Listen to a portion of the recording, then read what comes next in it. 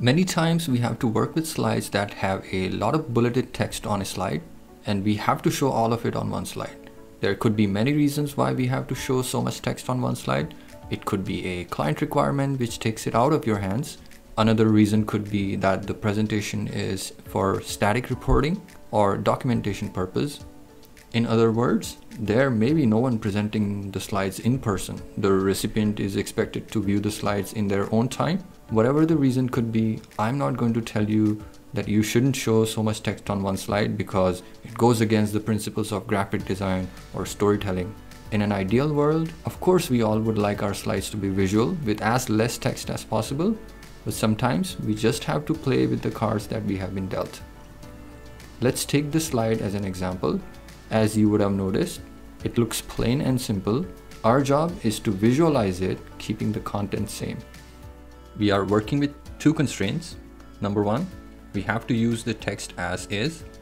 So text can be changed just to suit our layout. Number two, we have to fit all the text on one slide. So we can split the text onto multiple slides. So what all things can we do with our text? I have split this into three parts. So first, let's look at lines. What all things can we do with simple lines? So this is our text that we are trying to visualize. If we just add a few lines below these titles or this bold text above each of these paragraphs, this is how it would look. With just a simple addition, our text already looks easier to read and follow. We can of course change the color of our lines. We can then change the ends of our lines from circle to a diamond. We can make them dashed.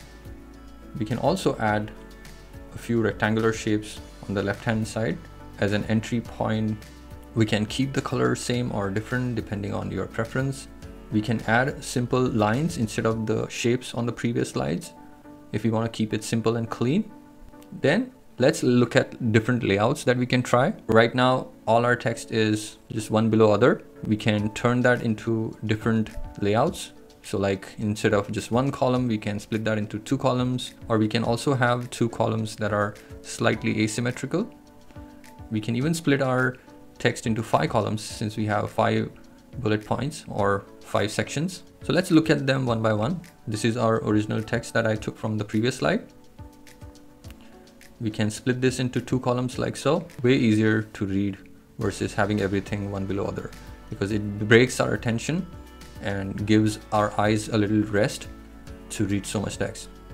We can even use this off-center layout. These arrows guide us for the navigation, so we want them to read this first, followed by this, then this, this, and this. So this is one option. We can split this into 5 columns like so, and these arrows basically tell us how to follow this slide. Then a few extra layouts. So these are again optional. There are so many ways we can go about doing these kind of slides, but this is just to give you an example what's possible. Then if you are too courageous, you can even go with something like this.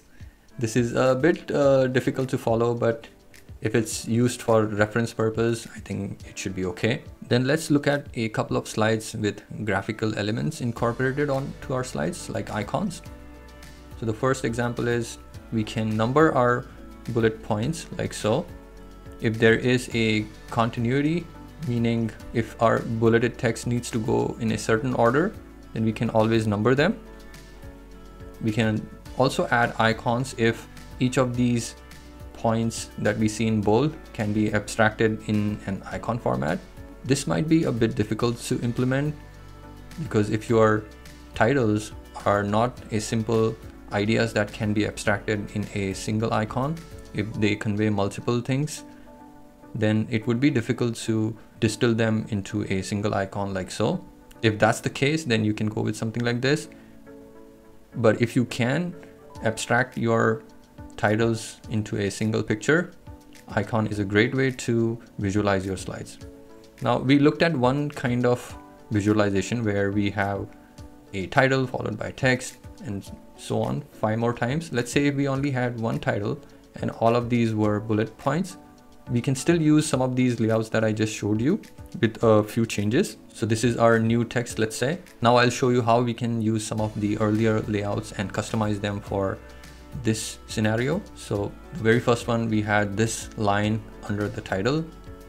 Now in the absence of the title, we can move these lines below the text like so. The one where we had these rectangular shapes here, we can now move them like so. Then for this slide, I just removed the title and we can use this as is. I think it looks fine. We can maybe reduce this upper part of this line. Then the 2-column layout can again remain the same. This one also works just fine. We just need to remove the titles.